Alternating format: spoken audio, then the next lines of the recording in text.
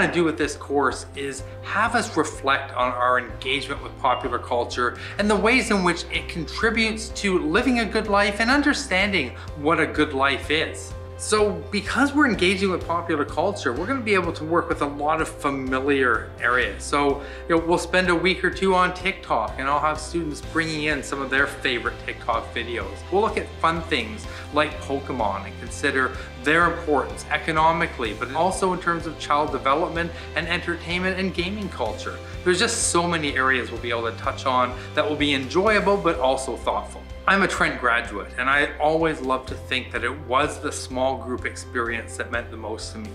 Getting to talk to professors, having professors value my ideas and be willing to engage in some form of debate and discussion.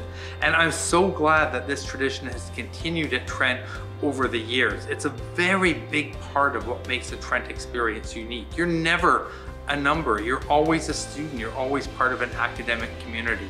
And I'm really looking forward to this course and engaging exactly on that level. We're equals in the classroom.